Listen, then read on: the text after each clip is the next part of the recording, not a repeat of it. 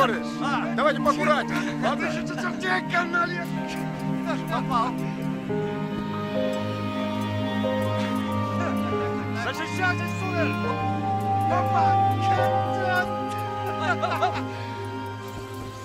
Борь, хватит дурачиться, Борь. Скажи моей благоверной, шашлыки готовы. Пускай садятся за стол. Боря, скажи моему благоверному, что ждут только его. Сергей Петрович, ждем только вас. Иди сюда. Слушай, я тебя очень прошу. Скажи Оксанке, чтобы она шла к нам. Я не знаю, она стесняется или ей просто не нравится наше взрослое общество. Ну, давай. Попробуй.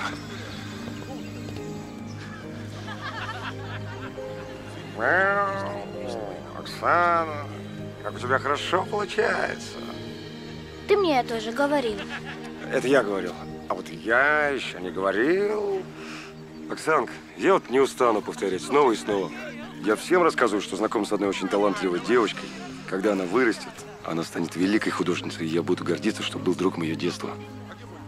Ты смеешься надо мной? Нет, нисколько. Пойдем. Куда? К гостям. Мне с ними скучно. Я обещаю, будет весело. Пойдем. Мне нужно, чтобы были все. Пойдем. Дорогие мои, сегодня у нас закончился тяжелейший проект. Я вас поздравляю, у нас будут и новые, я в этом уверен. Попрошу минуту внимания. Так сложилось, что сегодня здесь собрались люди, с которыми я дружу, которых я люблю. Надеюсь, мои чувства взаимны. Именно поэтому сегодня здесь я хочу сообщить о том, что в моей жизни недавно случилось очень важное и счастливое событие. Я попросил Викторию стать моей женой, и она дала согласие. Браво! Вика, браво! Боря, я поздравляю! Нет повода не выпить!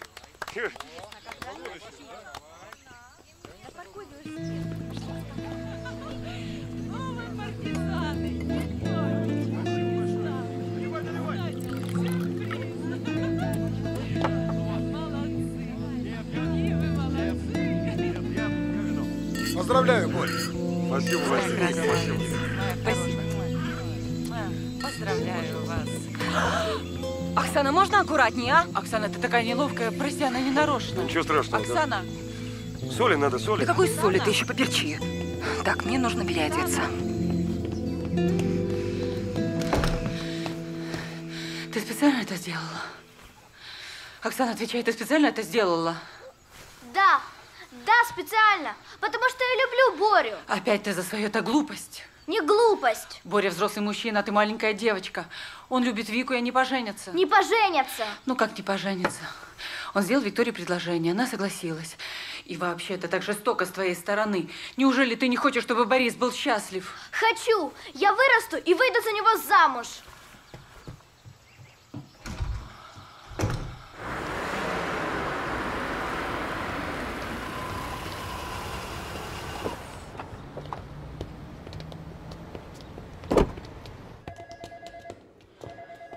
Добрый день. Добрый. Здорово. Здравствуйте. Совещание у мэра назначили на вторник. К этому времени должны быть готовы все поправки по договорам.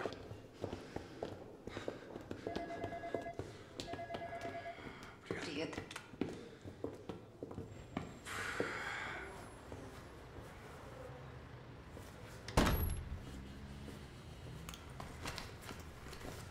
Вот договор.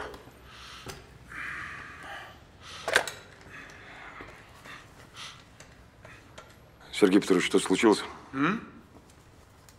Я что-то не так сделал? Сделал? Да нет, ты тут ни при чем. Ну, чего стоишь? Давай садись. Садись. Послушай, я мало говорил тебе хороших слов, но дело наше жесткое, не терпит сантиментов. Ну вот что я тебе хочу сказать. Ты, пожалуй, единственный человек в нашей фирме, к которому я прикипел душой. Это так. Спасибо, Сергей Петрович. Знаю, что многие сейчас трясут хвостами с приходом этого нового заммэра. И правильно делают, что боятся. Туркин страшный человек. Я про него слышал много плохого. Мэр уйдет, и Туркин займет его место. На нас отразится? Ну, а ты как думаешь? Ладно, пожуем, увидим. Как сказали тигры при виде нового дрессировщика. Займись договором. Все сделаем, Сергей Петрович. Угу.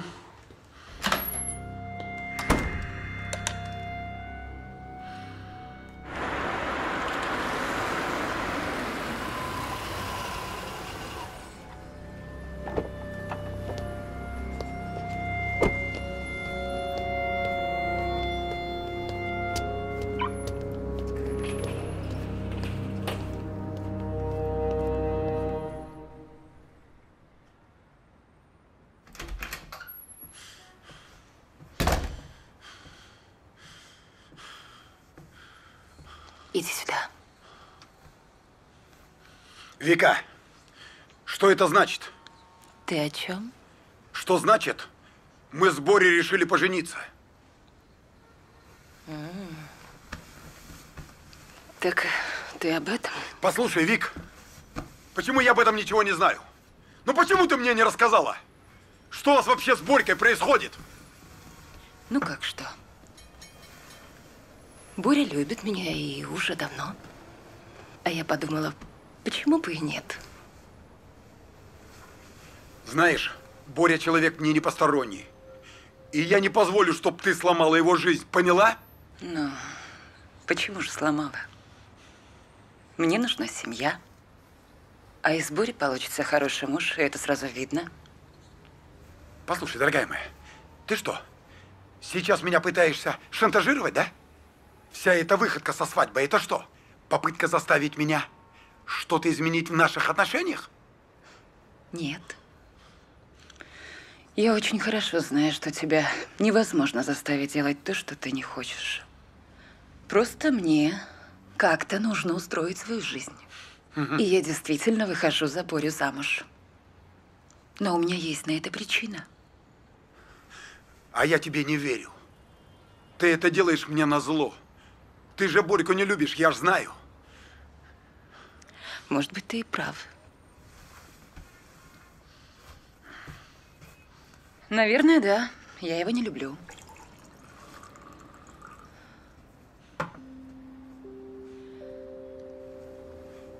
Но из Борьки получится хороший отец моему ребенку.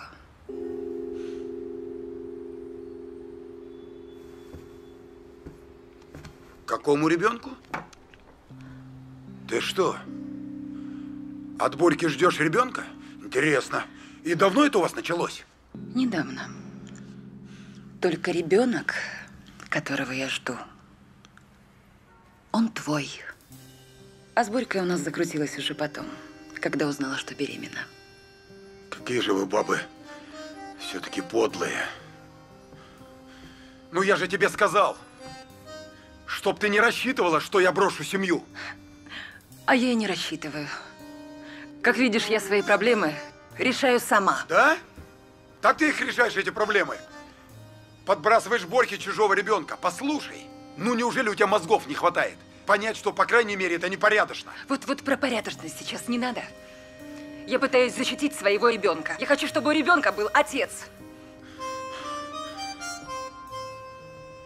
Послушай, Вик, но ведь есть более простой способ решить эту проблему. Нет. Нет. Нет, я хочу этого ребенка. Я хочу, чтобы он рос счастливым, понимаешь? Чтобы нормальной, как у всех, чтобы семья была мама, папа. Да. Да, только ты выбрала не самый подходящий момент для этой истории. Еще этот юбилей, чтоб его... Сереж, дети, они ведь сами решают, когда им появляться. Только ты пойми, я же не за себя переживаю, я же о нашем малыше думаю.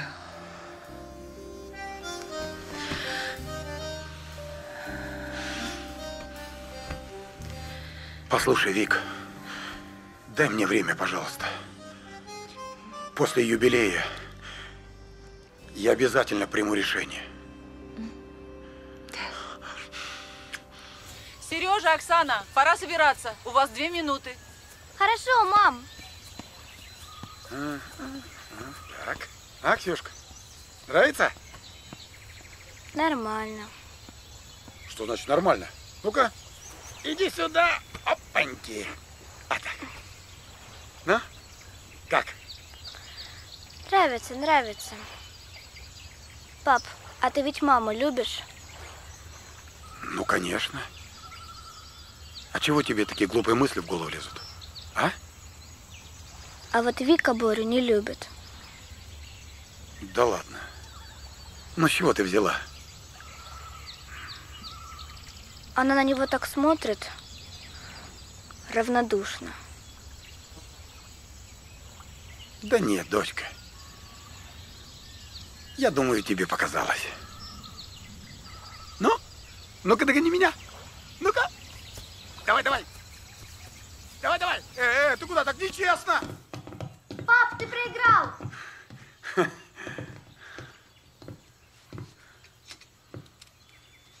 Анастасия. Да-да. Какая вы у нас красивая. Ты тоже ничего. Давай, собирайся, Сереж. Неудобно перед гостями, если они будут нас ждать. Ася. Ау. Что? Ничего. Почему ты тогда так смотришь на меня? Ась, я знаю, жизнь со мной не сахар. Какой ты смешной сегодня. Конечно, не сахар. Сереж, ты что?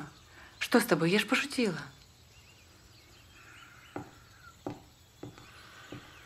Да шучу я. Мне хорошо с тобой. Даже когда ты приходишь с работы злой, бурчишь, я все равно очень люблю тебя. Очень-очень-очень. 15 лет назад, когда ты согласилась стать моей женой, я был на 7-м небе от счастья. У нас с тобой были хорошие времена, были трудные, но никогда не было плохих. Мне повезло. У меня красивая, умная, а главное, добрая жена.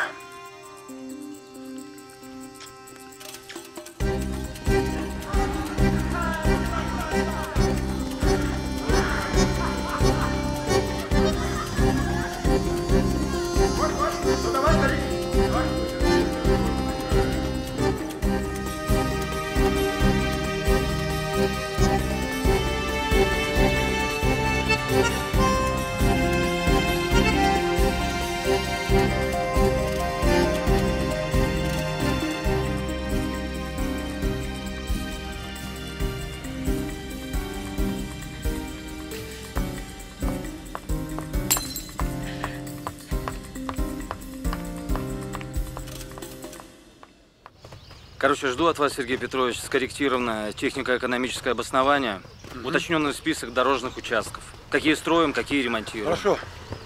Ну, а ты парень толковый. Договор грамотно составил, мне юристы говорили. У меня есть там пару вопросов, но это мелочи. Поработай еще. Все сделаем, Аркадий Михайлович. Договор. Сколько же можно документы корректировать? Но пока Туркин в них свой интерес не увидит. Вы так думаете? Я не думаю, я знаю. Пошли. Сергей Петрович, Да. но есть хорошая новость. Слушаю. Вика беременна. Ребенка ждем. Да ты что? Угу. Поздравляю. Но теперь тебе нужно поспешить со свадьбой. Почему? Ну как? Девочки любят, чтоб платье было с корсетом непременно. А время быстро пролетит. Такое пузо будет. Ни в один корсет не затянешь. А ресторанчик за мной. Поехали.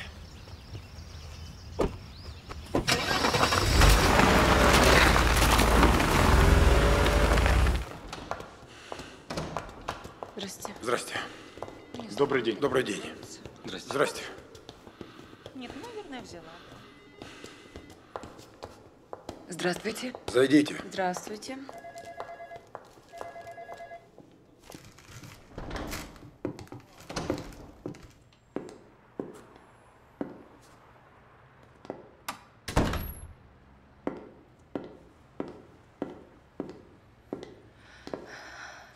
Что-то случилось?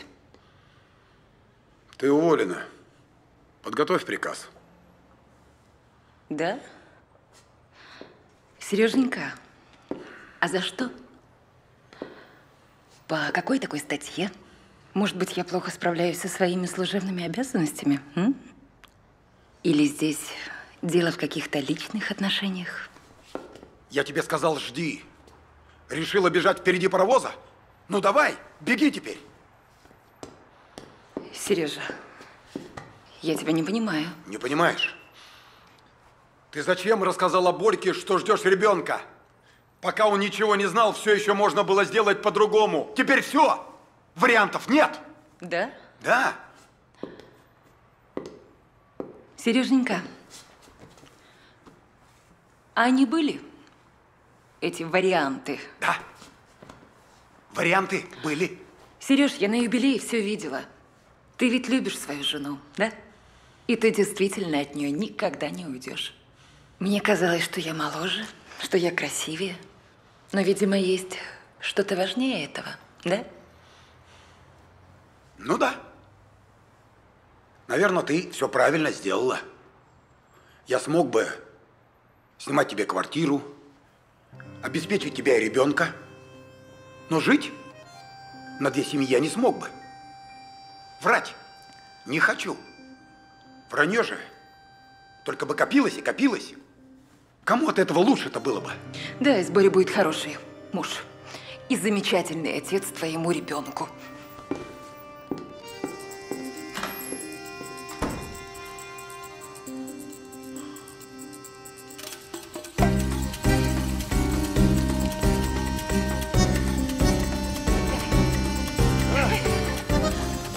Борь, поздравляю. Спасибо. Боренька, молодец. Я так рада за тебя. Так рада. Спасибо. Будь счастлива. Непременно. Ну, моя хорошая. Спасибо. Счастлива.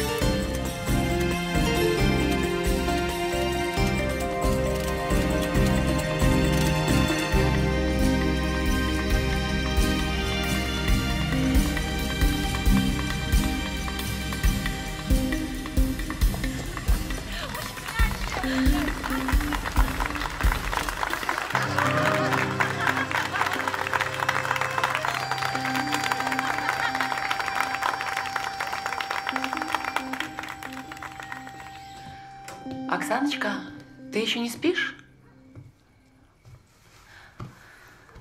Опять. Ну, нельзя себя так терзать. У тебя еще вся жизнь впереди. У тебя будет много очень хорошего. Чего? Как чего? Счастья, радости, любви. Не будет. Если очень сильно захотеть, будет. Я тебе сейчас расскажу свой секрет. Я, когда была маленькая, мы с мамой каждое лето жили в деревне. Мы там снимали домик у одной старушки. И эта старенькая старушка сказала мне, что если очень-очень сильно чего-то захочу, то нужно это сделать из теста с солью. А мне там нравился один мальчик в деревне. Но он на меня не обращал никакого внимания. И я сделала огромнейшее сердце и заказала, чтобы он в меня влюбился. Влюбился? Угу. Он целое лето за мной хвостиком бегал. У тебя все будет хорошо. Моя хорошая, спокойной ночи. Спокойной ночи.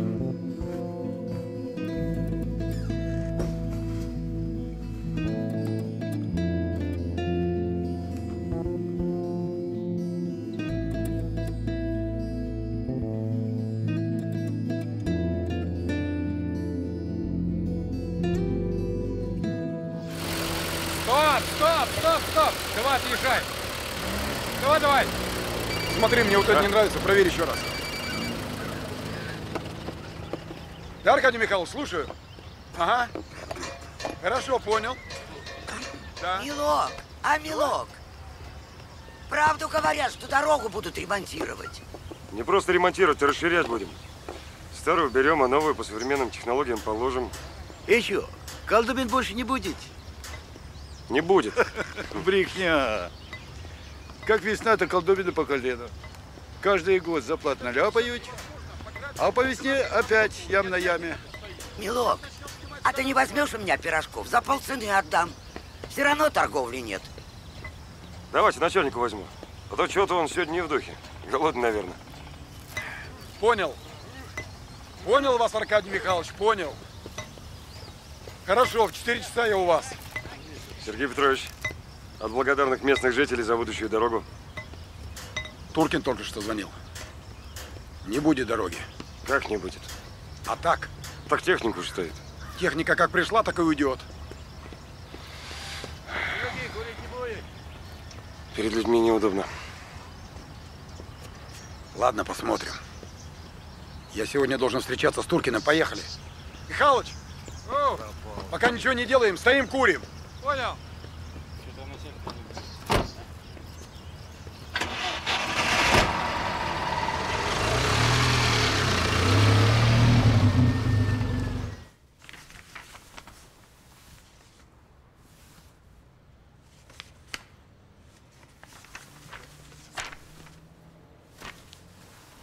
Ну что, Сергей Петрович, мы поняли друг друга? Да. Вы ведь не оставляете мне выбора? Ну как это? Выбор всегда есть. Пойдемте со мной.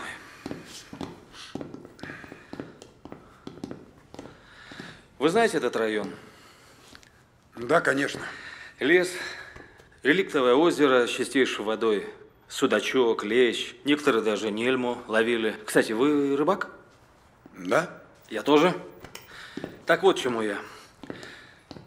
В этом районе нашей администрации выделили землю под коттеджный поселок.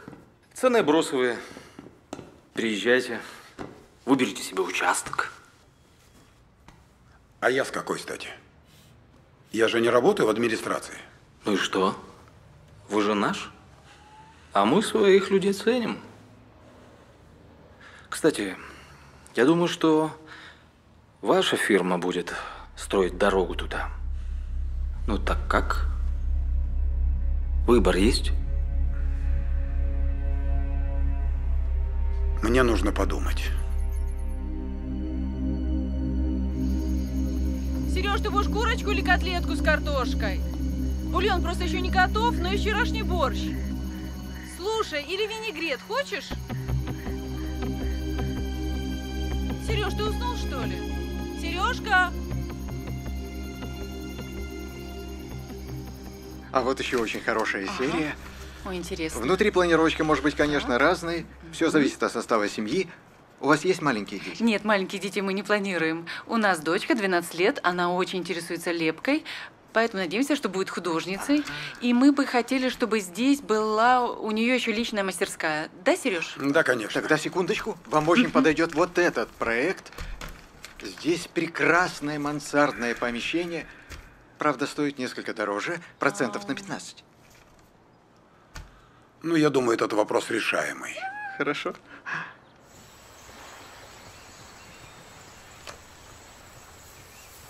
Мама еще купается? Нет. Понятно. Сергей Петрович, А? ну каких кабанов взяли, а? Теперь я знаю, что дарить на день рождения. Во-первых, лодку, снасти, удочки. Ты еще не видел, какие возле нашего будущего коттеджа ловятся? Знаешь, мы вчера с Асей ездили туда. Она от восторга полночи заснуть не могла. Нет, мы коттедж, конечно, пока не потянем. Да и не надо, собственно говоря. Пока думаем о квартире большой.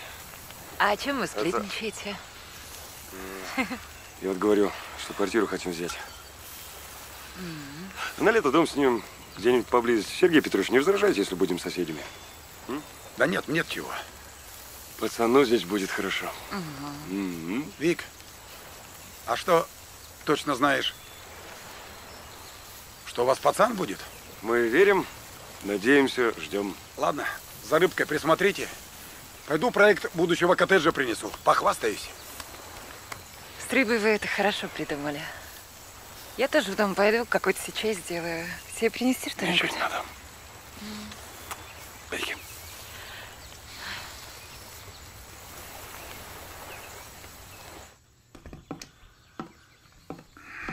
Поражаюсь твоему бессердечию. А что я такого сказал? Ты сказал, у вас будет пацан. Можно подумать, ты забыл, что это твой пацан. Извини, сказал без тактности. Ты какая-то сегодня раздраженная. В чем дело? Плохо себя чувствуешь? Сереж, мне плохо. Я не думала, что так будет. Вик, ну пойми, в твоем положении это нормально. Я сейчас не об этом, Сереж. Мне на душе тошно, понимаешь? Я вот думала, что ради ребенка можно обмануть. Но нет, еще хуже. И вот каждый вечер, когда ложусь в постель с Борисом, я все время про это думаю. И ты знаешь, вот чем он нежнее со мной, мне все хуже и хуже. Хуже и Слушай, хуже. избавь меня только, ладно? От этих подробностей. Сережа, мне без тебя плохо. А ты меня даже выслушать не можешь. Не могу, а не хочу. Ты же сказала, что сама будешь решать свои проблемы. Я предлагал другое решение. Да что ты мне предложил? Убить своего ребенка? Чего ты орешь? Чего ты орешь? Ты хочешь, чтобы все услышали? Да отпусти мне руку. Больно мне.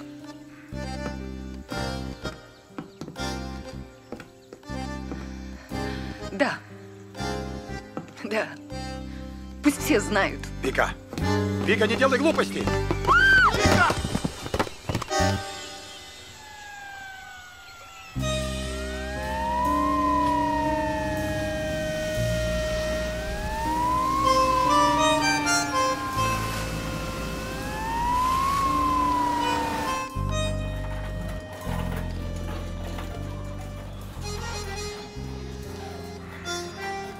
Доктор.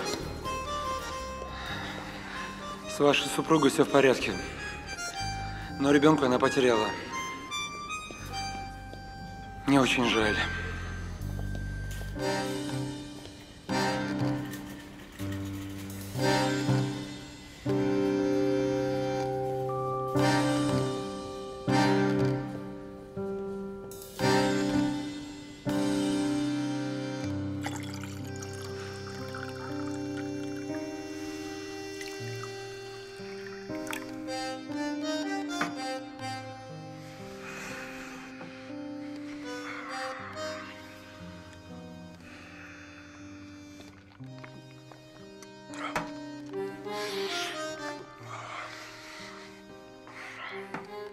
В голове не укладывается. Вроде как сегодня утром было, теперь нет. А я все думал, какой он будет. Имя придумал. Как так?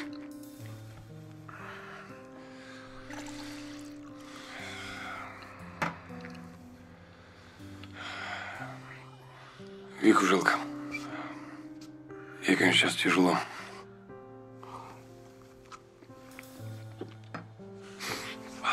Мне плохо. И представляешь, как?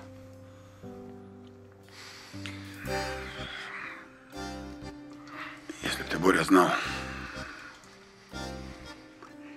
как я тебя понимаю.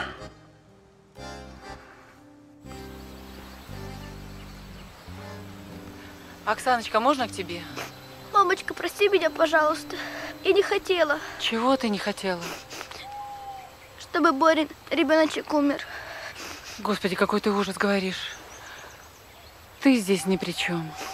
Я хотела, чтобы что-то случилось, и Боря с Викой расстались. Но я не думала, что это будет так. Мамочка, прости меня. Выбрось немедленно эту глупость из головы. Помнишь, ты мне сказала, слепи свою мечту? Я слепила и... Я хотела, чтобы ты... Я сломаю этот дурацкий замок. Нет, ломать не нужно. Он прекрасен. Слепи лучше другого принца.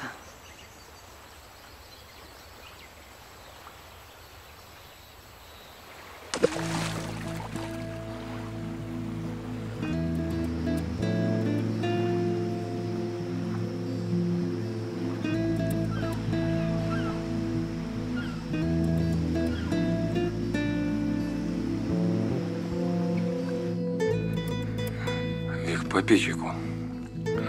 Не хочу. Ну, попей. Не хочу.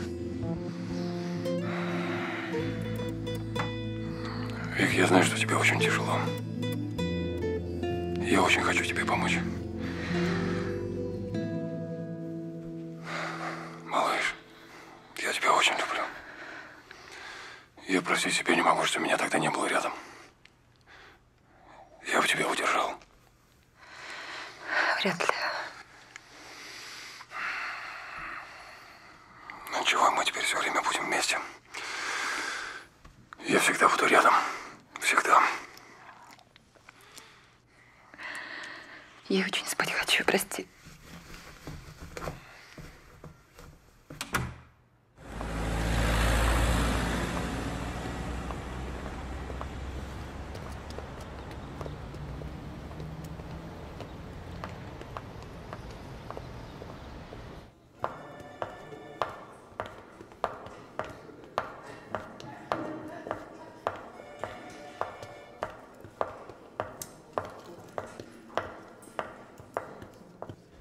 Вика, вот так сюрприз. Здравствуй. Здравствуй.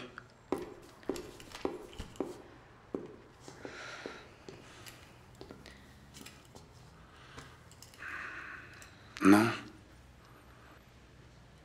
как ты себя чувствуешь? Нормально. Послушай, Вик, мне очень жаль, что все так получилось, правда? Сереж, мне тоже очень жаль. Сереж, я ведь теперь свободна, понимаешь? Что значит свободно? Ты жена Бориса? Ну, Сереж, ты же знаешь, что я его не люблю.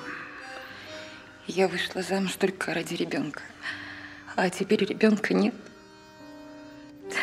Сережа, я просто очень хочу, чтобы между нами все было по-старому. Как у тебя все легко. Но мы же не можем делать вид, что между нами ничего не было. По-старому быть не может. Возьми меня обратно на работу. Я просто очень хочу быть рядом с тобой. Послушай, Вик, ну не делай ты очередную глупость. Я старше тебя и, наверное, имею право дать тебе совет. Надо относиться к жизни серьезней. Тебя любит порядочный человек. Цени это. Все. Сереж, спасибо за совет. Я учту.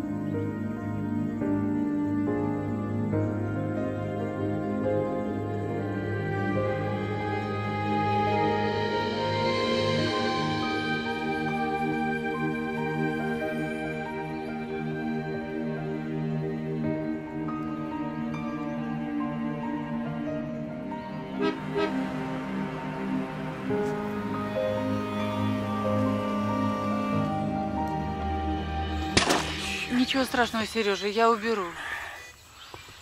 Ты плохо себя чувствуешь? Да нормально себя чувствую, нормально. Сейчас придем в дом, я померю тебе давление. Слушай, ну ты что хочешь меня? Пенсионера, что ли, записать, Ась? Почему в пенсионеры? Вот сейчас опять ты его разобьешь. Сережка, повзрослей лучше. Ну что ты делаешь? Оксана, держи. Пап, привет! Ну, привет, учительница. Держи. Ну, как дела в школе? А? Отлично. Набрали новую группу-то? Такие маленькие, вообще смешные. Полурока просила называть их себя по отчеству. К концу урока назвали Ксюша Сергеевна. Понятно. Слушайте, девчонки, поеду я на дачку съезжу, часам к 11 вернусь. Ну все, целую. Пока. Пока.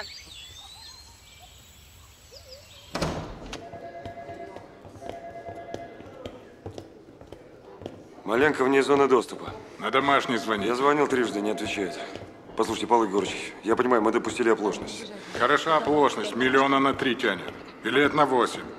Короче, не решите эту проблему сегодня, вас сотрут в порошок. Мэр не любит такие подставы. Я найду Маленко.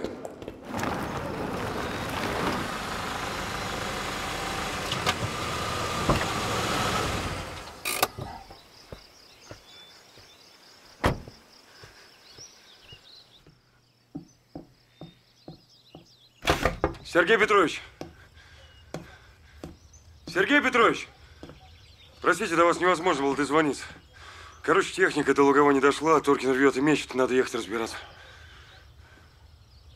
До Луговой? А что она не дошла-то? Я не знаю, надо ехать разбираться. Послушай, Боря, у меня тут чувствую себя неважно. Пойдем на свежий воздух поговорим. Что, сердце опять? Да, прихватывает иногда. Так может в больницу? Не, в больницу не надо, я уже лекарство принял, думаю, что отпустит. А что, так все серьезно? Судом угрожает. Борька, ты же у меня гениальный юрист. Ну, придумай что-нибудь. Да если бы я мог, Сергей Петрович, я бы уже придумал, но... Ну, давай так, в любом случае, сейчас в офис поезжай. Я часок-другой поваляюсь, оклемаюсь, и если что, потяни время. Сережа, ты куда пропал? Вика. Привет, Боря. А что ты делаешь? Цветы поливаю. Ты что, идиот? Пожалуйста, в доме побудь, мне поговорить надо, хорошо? Ты что? Ты что творишь, придурок? Да ты ему благодарен должен быть. Все, что ты имеешь благодаря Сереже. Мнение шлюхи меня не интересует. Рот закрой свой. Я не шлюха, мы любим друг друга. Я с тобой связалась только из-за ребенка. А ребенок знаешь чей? Его ребенок, его, а не твой. Нет, ты не шлюха. Это по-другому называется.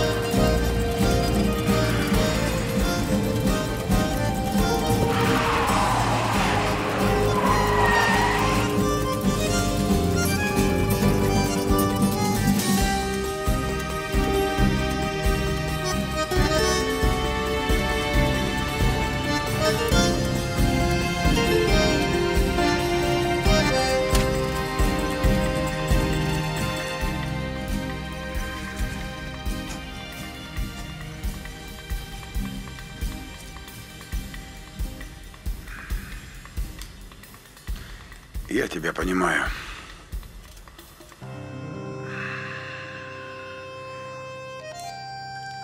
На твоем месте я бы, наверное, сделал то же самое. Все в этой жизни возвращается, Сергей Петрович. И на твоем бы месте я бы оглядывался по сторонам.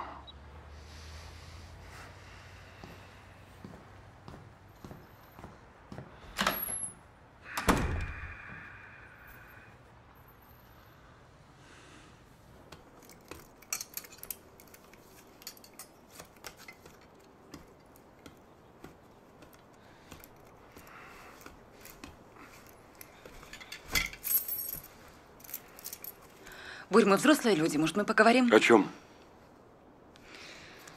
Я не хочу оправдываться. Ты, правда, очень хороший. Вот, ключ от старой квартиры, карточка, денег на ней больше, чем достаточно. А ты? Уеду. Надолго? Тебе-то какая разница? Да уже никакой.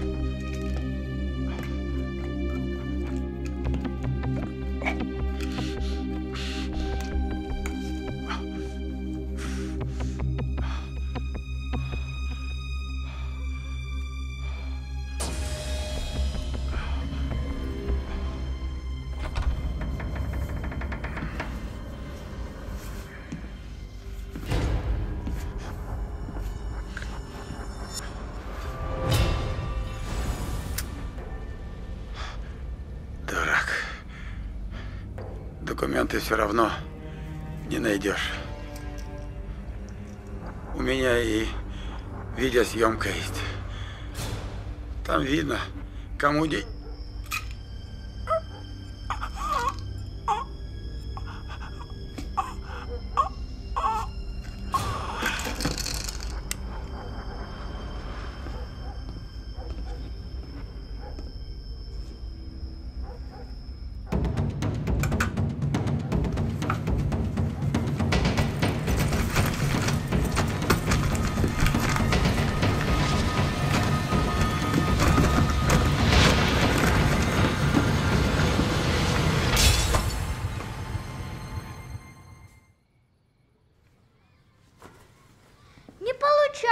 Не торопись.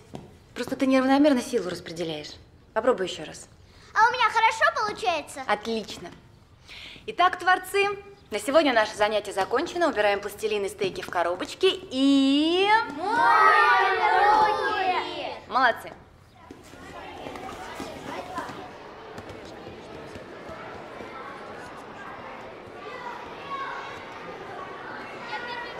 Дядя Коля, мы делали колбаску, и меня похвалили. Ой, извини, Молодец. ничего. Привет. Не колбаску, а жгут. Привет. Коль, скажи Ирочкиным родителям, пусть купят нормальный отечественный пластилин. Хорошо. А у тебя уроков много еще? Один. Давай я Иришку заброшу, приеду за тобой куда-нибудь сходим.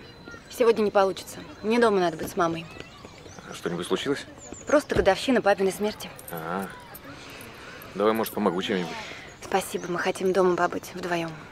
Хорошо, ну тогда до завтра. Угу. Пока.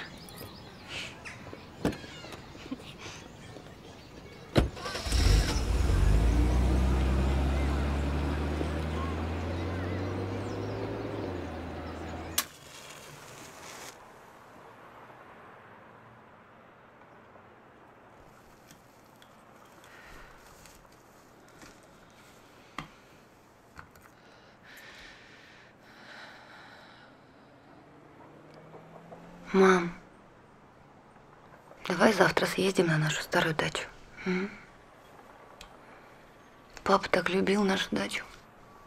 Мне кажется, он был бы рад, если бы мы ее навестили. Я не смогу. Я не смогу увидеть гостиную. Я не смогу увидеть то кресло. Давай тогда ее продадим. Ну что ты? Нет. Мы и так уже все продали. Он так любил эту дачу, он там вырос.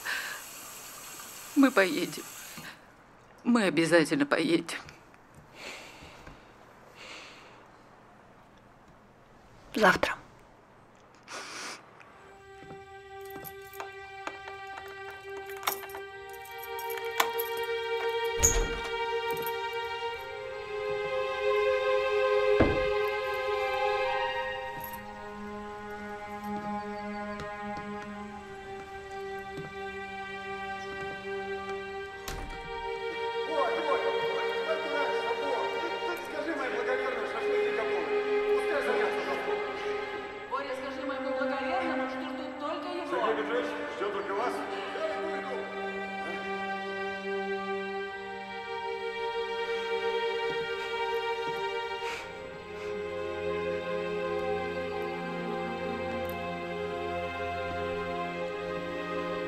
До сих пор живешь детскими мечтами. Мне кажется, Николай тебя любит. Любовь бывает разная. Можно мечтать, лепить замки из пластилина, а бывает, что тебе с человеком просто хорошо. Главное, ты понимаешь, что он тебя никогда не предаст.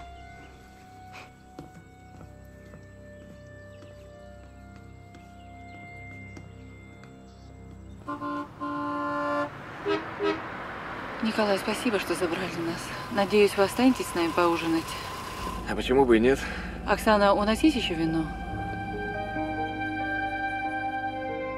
Оксаночка, у нас есть вино? Ты слышишь меня? Оксана, ты меня слышишь? Оксана. Да. Да, мам, вино есть. Или, может, чего-нибудь покрепче? Да, можно и покрепче, только вот машину поставить надо. И забыла совсем. Мне надо еще материал забрать для завтрашних занятий. Давай я подвезу, не вопрос. Да не надо, там около Горького меня высадить, там недалеко. Пока маму завезешь, машину поставишь, я буду. Ну, как скажешь.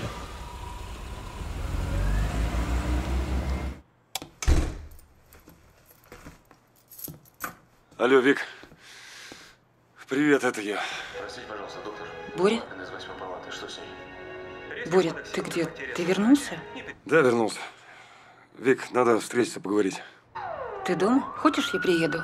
Не сегодня. Сегодня поздно. Давай на завтра. Хорошо, Боря, Прости, я перезвоню. Ладно? Ладно. Жду твоего звонка. Оксана, здравствуй. Алло. Здравствуй. Заходи. Алло. Ничего себе, как ты изменился за этот год. Да что мы в коридоре-то стоим? Заходи. Проходи. Что будешь, чай, кофе? Может быть, вина? Ничего, спасибо. Я ненадолго. Извини, что без звонка. Не знала, куда позвонить. Твой прежний номер не отвечает. У меня теперь новый телефон. Кстати, запиши. Спасибо. Боюсь, что он мне не пригодится.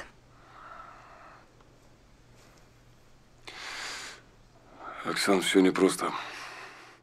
Я понимаю, что это и Анастасия Георгиевна на меня сильно обижена. Борь, ты не был для нас чужим человеком. Почему ты исчез, когда нам было так плохо? Мы были в такой беде. Папа умер. Фирма обрушилась. Мы ничего не понимаем в делах. А нам надо подписывать какие-то бумаги, принимать решения, продавать коттедж. Нам не с кем было даже посоветоваться. Единственный человек, на которого мы могли рассчитывать, был ты. Поверь, мне очень жаль, что все так случилось. Ты можешь хотя бы объяснить, почему? Пока не могу. Извини. Оксан. Я понимаю, что ты с мамой считаешь меня подлецом и предателем. Я не могу тебе сейчас ничего рассказать. Мне надо во многом самому разобраться. Ты мне пообещай, что когда я смогу, ты меня выслушаешь. Обещаю.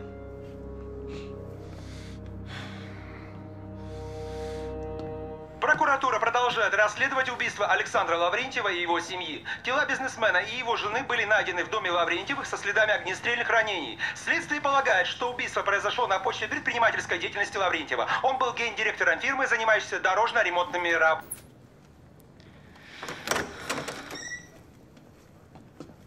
Ну, наконец, мы тебя уже заждались, Оксана. Ого. Мам, а что за повод? А повод такой.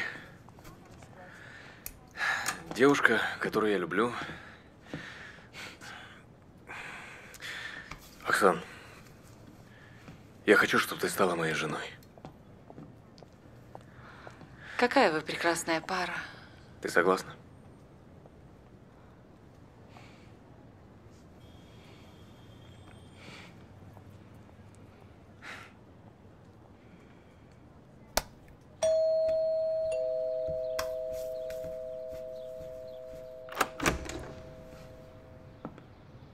А ты почему не перезвонил?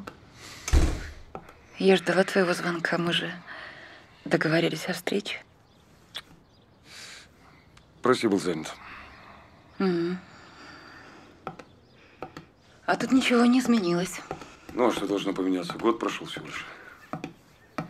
Как ты прожил этот год? Ну, как ты прожил?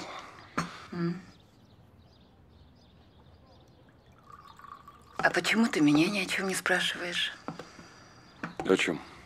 Ну, о том, как прожила этот год я. Ну и как ты его прожила? Плохо. Я очень скучала.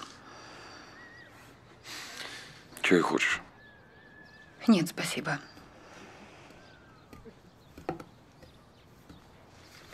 Борь, ну...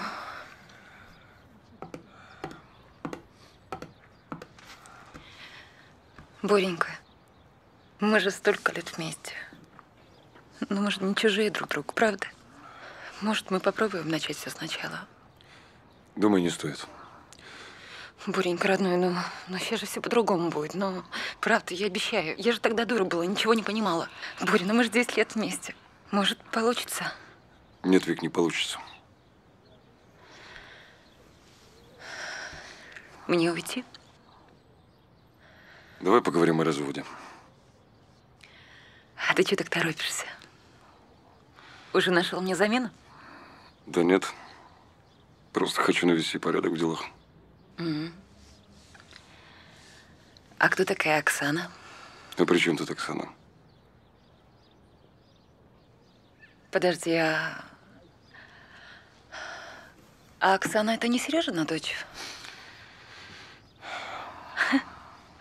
Точно. Маленькая дурочка, она же была влюблена в тебя по уши. Неужели ей удалось, а? А ты молодец. Отомстил. Сереже было бы крайне неприятно узнать, что ты трешься с его Вот дочерью. теперь я хочу, чтобы ты встала и вышла отсюда. Сволочь ты, Боря.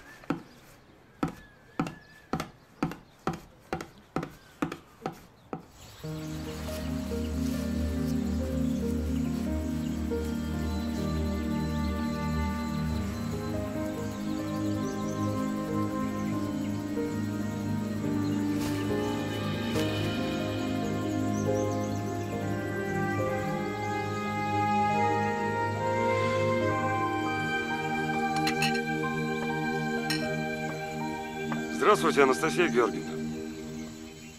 Здравствуй. Не ожидала, что снова увижу тебя. Мне нужно поговорить с Оксаной. Оксаны нет. Она на работе.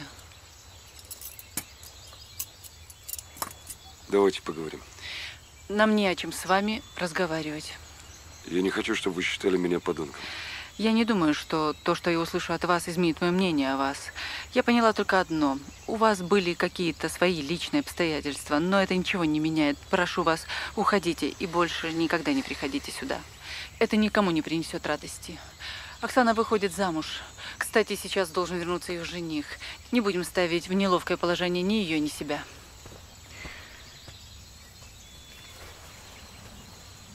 Борис, здравствуй. Как ты? Уже проблемы свои все решил? Решаю.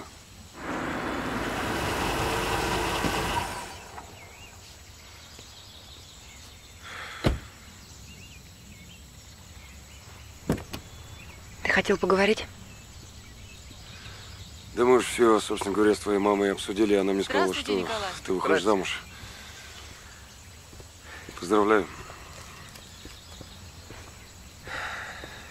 Это кто у нас такой серьезный? Это папин коллега. А?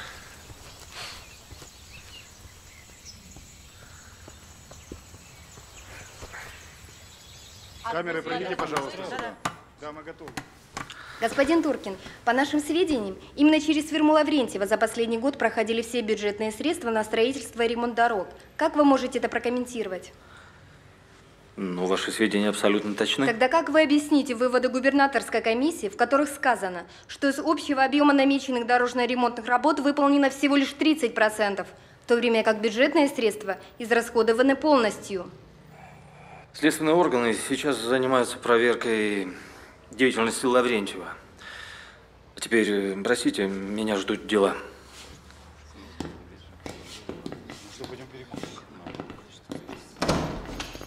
Давай быстрее, ты где шатаешься? Бегу, бегу.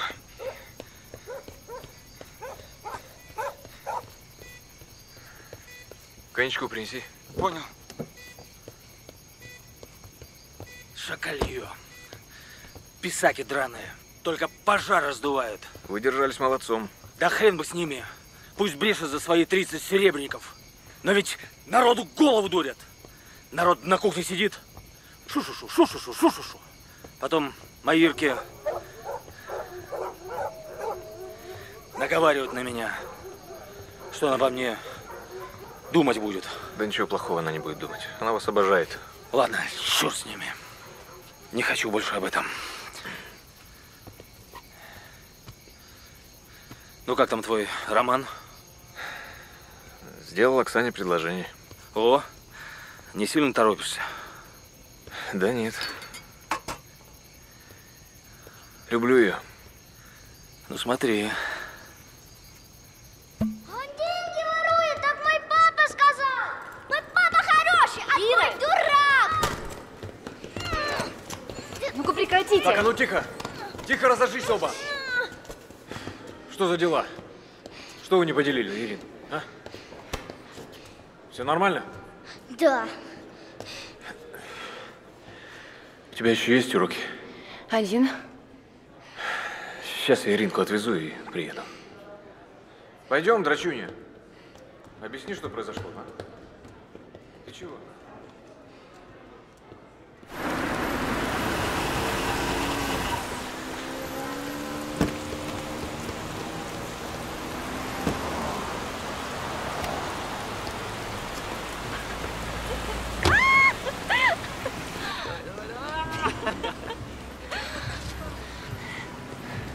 Оксана, ты не против, если я Туркина приглашу к нам на свадьбу?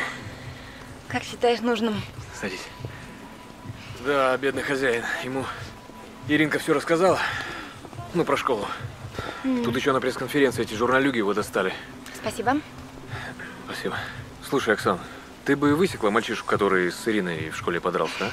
Как ты высекла? Ну, я так образно говорю. Ну, поставила бы его перед классом, чтобы он извинился, я не знаю. Нет, Коль, я этого делать не буду. Если уж твоему Туркину и его жене нужны извинения, пусть уж позвонят его родителям. Ирина, между прочим, первая начала. Нет, он ее спровоцировал. Он оскорбил ее отца. Честно говоря, я бы на ее месте тоже, ты знаешь. Коль, вот сколько ему лет? 8? 9 ему лет. Он говорил только то, что слышал от своих родителей. Думаешь, он что-нибудь соображал? Каждый должен отвечать за свои поступки в любом случае. И что только про твоего Туркина не говорят в городе. И что он деньги бюджетные непонятно куда девает. Ты соображаешь, что говоришь? Я говорю только то, что слышу. И то, что он к убийству Лаврентьева причастен, тоже говорят. Может быть, это только слухи. Но людям рот не закроешь. Поэтому пацан тут вообще ни при чем. Вот эти ни при чем надо пресекать. Хорошо, по-другому объясню. Ты обязана поставить пацана перед классом, чтобы он извинился перед Ириной. Все. Я никому ничего не обязана. Ни тебе, ни тем более твоему Туркину.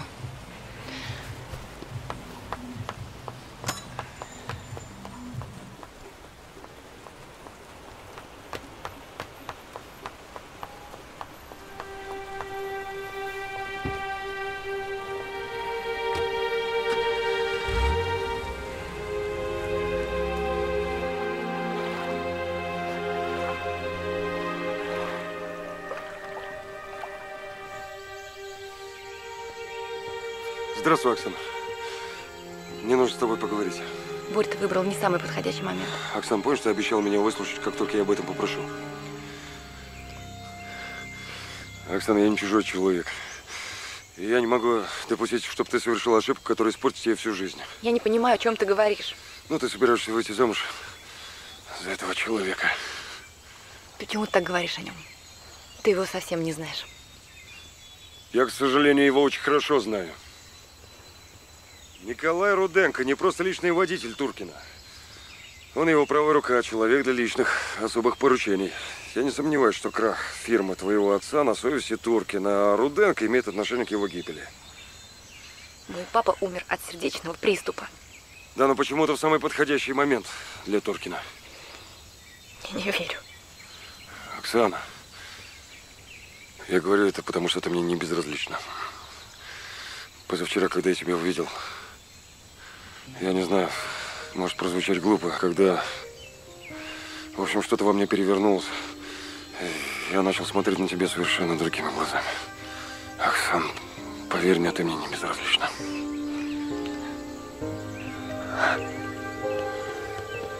Оксан! Оксана!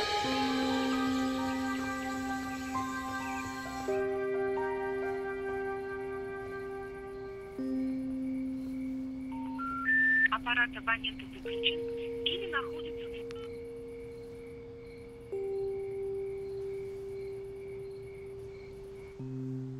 в... И вдруг я понял, что вся наша любовь с Викой, включая ребенка, это один большой обман.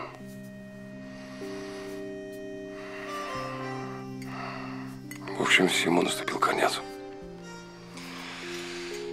И мне так захотелось просто сбежать куда-то, провалиться сквозь землю. Я не мог здесь больше оставаться.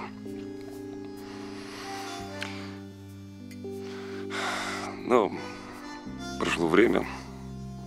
Оно сделало свое дело. И я решил вернуться. Зачем?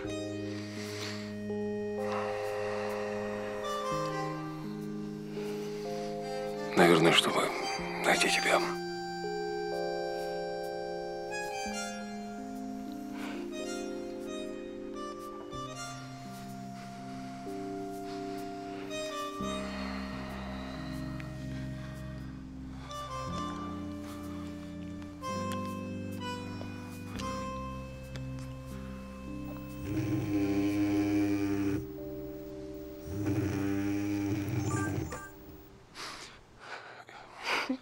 Вот я свинья. Маме забыла позвонить.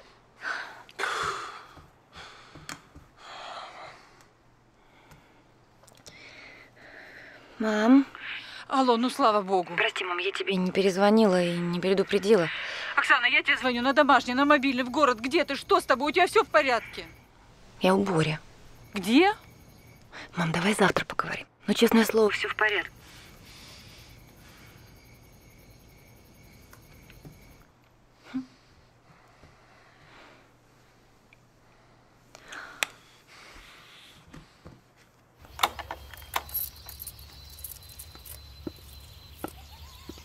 Доброе утро.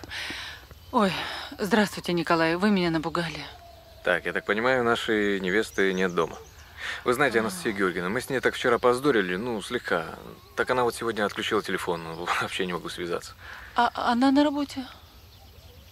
В субботу на работе? А, суббота? Что-то случилось, Анастасия Георгиевна?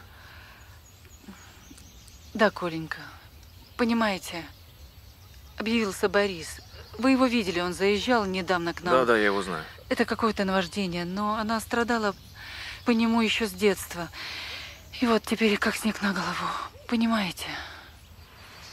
Понимаю.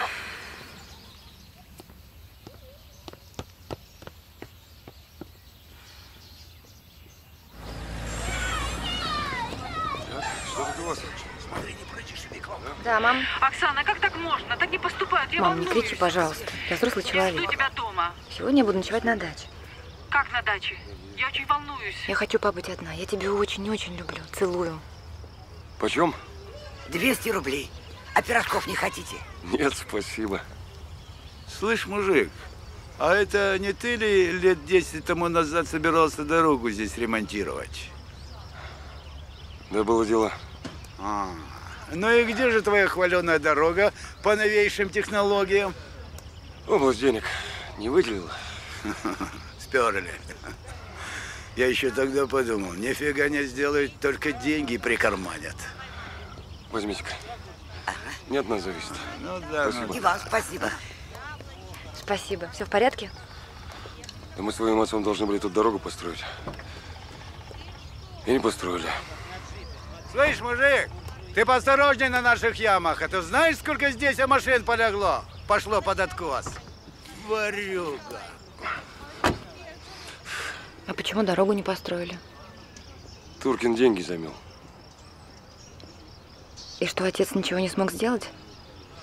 Хотел. Из-за этого все и получилось.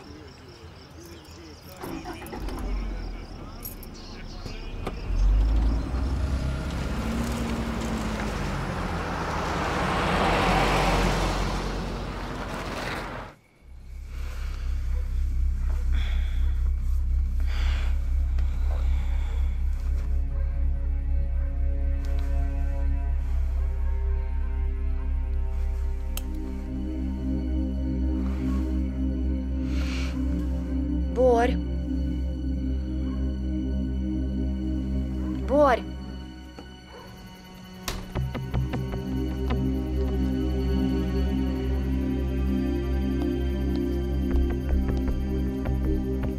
Борь.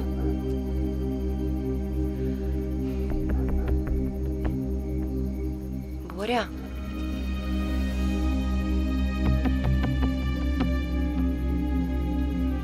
Борь. Боря.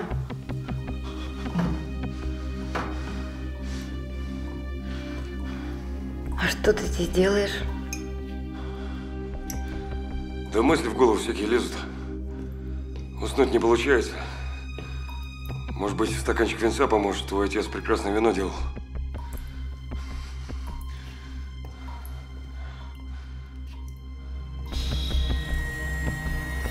А ты чего? Не спишь? Испугалась. Пойдем. А что испугался? Я проснулась, тебя нет. Ну вот, а я есть. Пока. До свидания.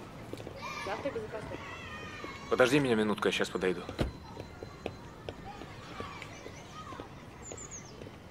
Оксан, слушай, неужели это все из-за истории с мальчишкой, а?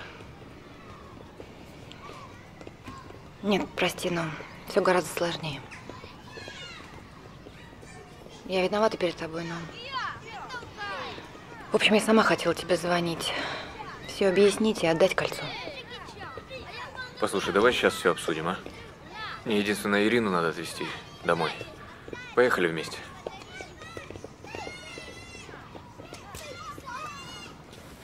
У тебя уже закончились занятия? Да, мам.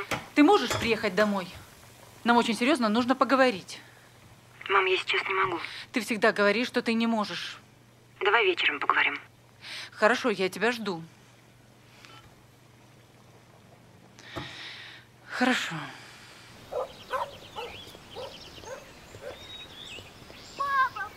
Привет, моя. Оксана, объясни мне, что происходит. Хорошо. Давай только не здесь. Ну, я на работе, извини. Хорошо, я тебе помогу. Ты, наверное, хотела сказать, извини, Коля, но я тебя не люблю, да? А кого ты любишь, Борю? А что ты про него знаешь? То, что он тебе в детстве штунки на ботинках завязывал? А то, что он за спиной твоего отца ворвал его деньги, это тебе известно? Это неправда. Ну а почему, когда умер отец, со счета пропали деньги? Вам пришлось коттедж продавать за долги. Откуда ты это знаешь? Не помешал? Да нет, нет, что вы. Я уже ухожу. Ну что вы, давайте присядем, поговорим. Я знал вашего отца. Честно, был и в высшей степени порядочный человек. Но его подставили. Увели деньги со счета. Бухгалтер и юрист подались в бега. Ваш отец хотел с этим всем сам разобраться, но не успел. Сердце подвело. Боря тогда исчез, а потом также неожиданно появился. Почему? Ему что-то от вас нужно. Что? Возможно, у вас есть что-то, о чем вы даже сами не подозреваете.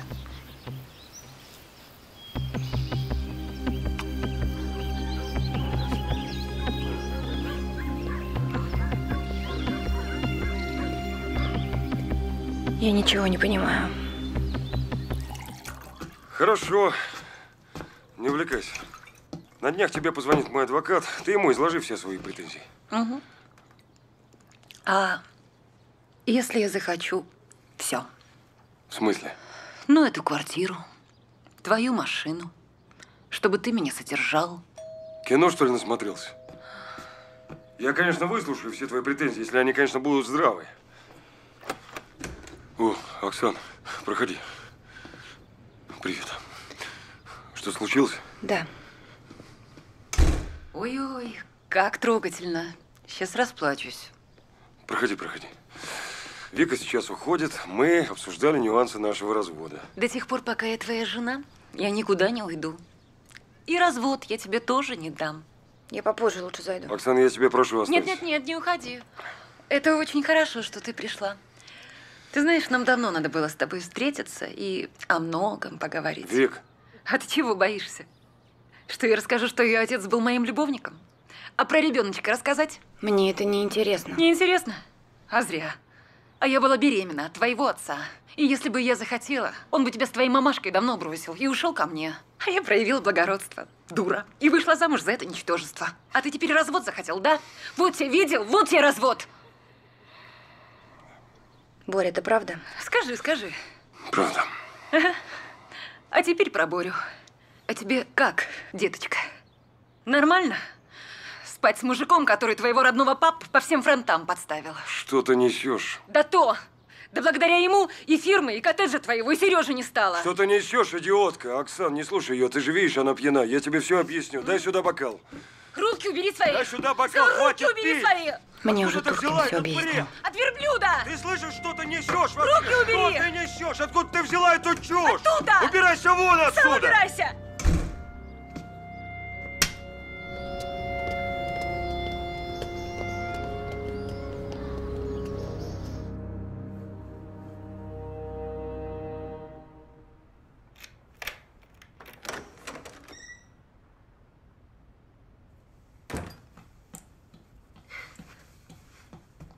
Оксана, почему ты так поздно? Мы же договаривались поговорить.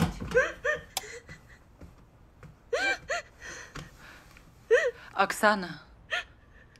Не трогай меня, пожалуйста. Это связано с Борисом. Я же тебя предупреждала. Не связывайся ты с ним. Ну почему ты у меня такая глупая девочка? Он поманил тебя пальчиком, а ты и побежала. Любовь, любовь. Нашла себе любовь Бориса. Мама, ты понимаешь, что никакой любви вообще нет? Ее просто не существует. Как нет? А мы с папой?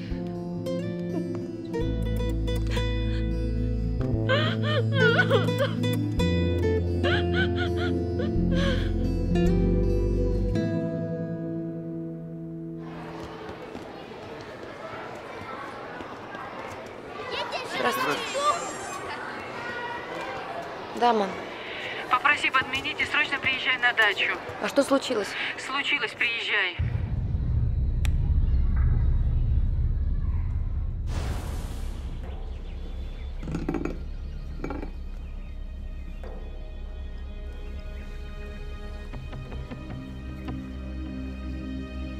Что-нибудь взяли? А что здесь можно взять?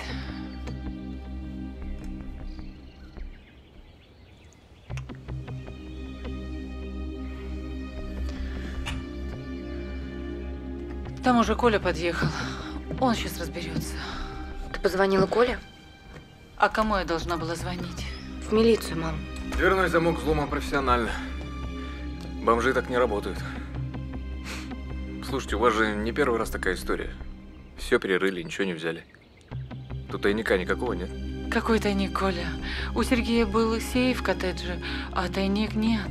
Ну просто тут кто-то упорно что-то ищет. И этот кто-то наверняка вас знает. Или знал вашего мужа. Я видела Борю ночью в подвале.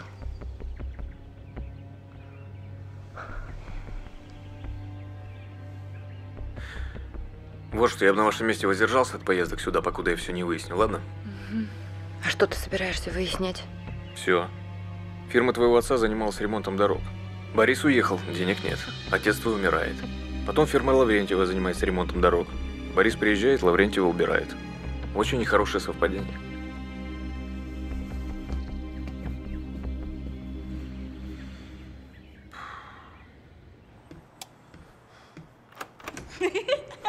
Привет, Борька. Ой, ой, чуть не упала. А ты меня спас. Зачем мне принц? Принц, держи. Принц, Боря, принц. Я чуть не упала, а ты меня спас. Почему ты не отвечаешь на звонки моего адвоката? Он тебе дозвониться не может. А зачем? Ну, хочешь не хочешь, а тебе придется с ним встретиться. А зачем? В принципе, нас могут развести и без твоего присутствия. Боря, я знаю. Иди сюда. Ну, дай ручку. Ну, Боря, ну дай ручку, Боря. Вик, зачем ты пришла? Ой, не хочешь? Как хочешь. Я могу сама.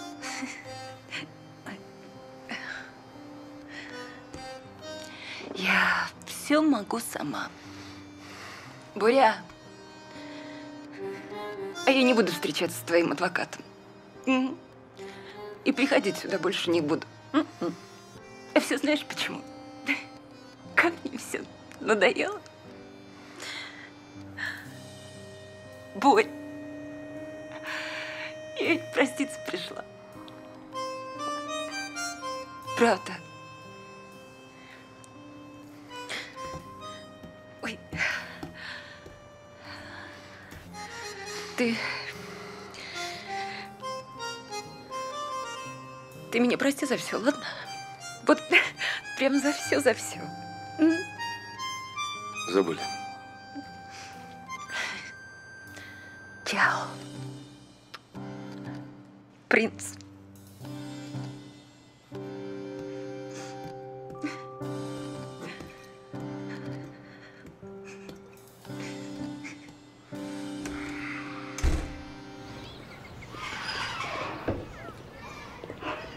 Коль, здравствуй. Привет. Ну что, поехали? Коль. А ты оказался прав. Ты о чем? Ну, помнишь, вы с Туркиным говорили мне. В общем, все это правда. Может, тогда начнем с того, на чем мы остановились?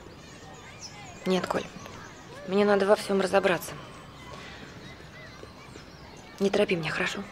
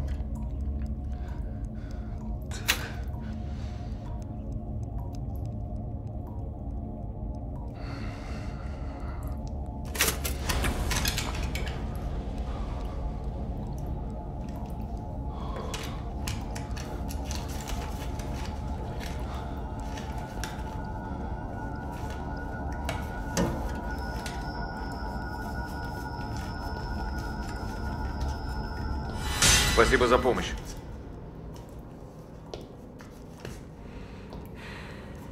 Не дури, мы можем договориться. О чем?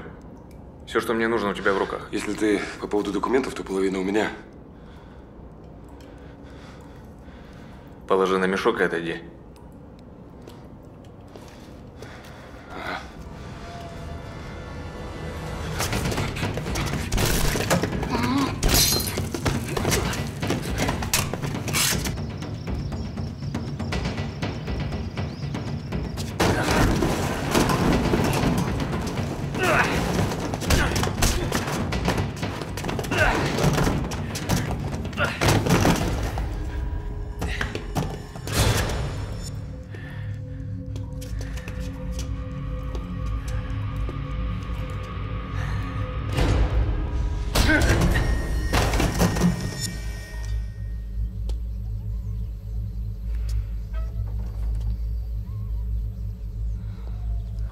Боря!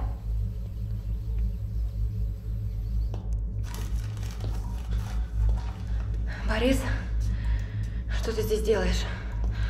А почему ты весь в... Ты убил его? Да живой он. Да живой он. Оксан, послушай меня, этот человек убил твоего отца. Вот на этом диске все ответы на твои вопросы. Пошли в дом. Пойдем в дом, ты все увидишь. Пошли быстро, пока он не очухался. Бегом. Бегом отсюда.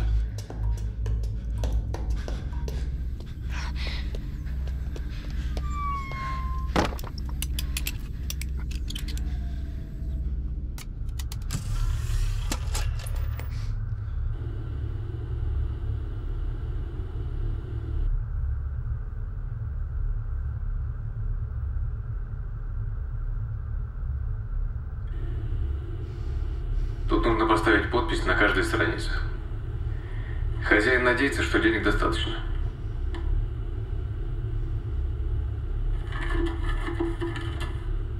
Передай своему Туркину, что он взорвался. Если меня посадят, я молчать не буду. У меня есть копии всех счетов, все реквизиты.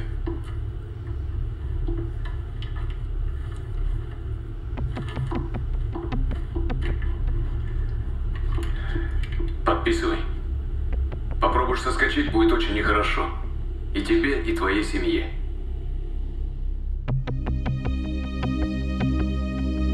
Дурак. Документы все равно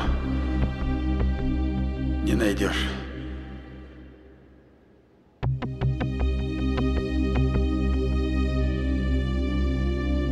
И тебе, и твоей семье.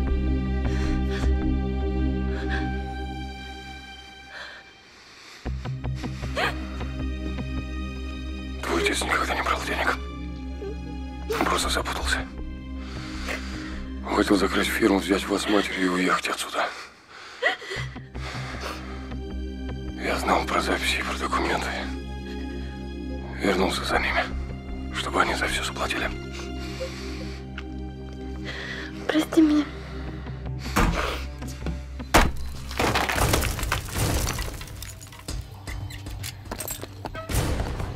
Оставайся здесь, никуда не выходи.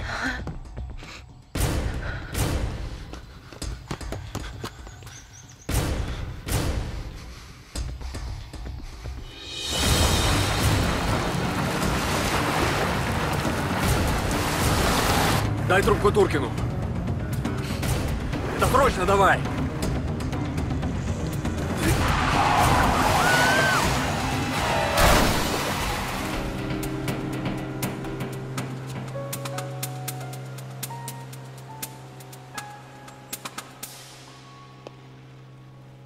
Алло. Алло, я слушаю. Алло.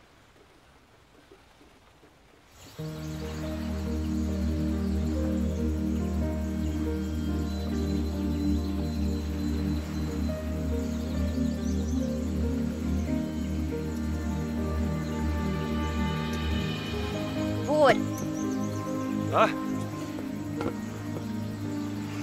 Бегу. Продолжаем позировать. Так, как я там стоял? Ну уже все готово. Нравится? Так быстро? Я давно тебя люблю. Чего-то не хватает. Да. Шпага.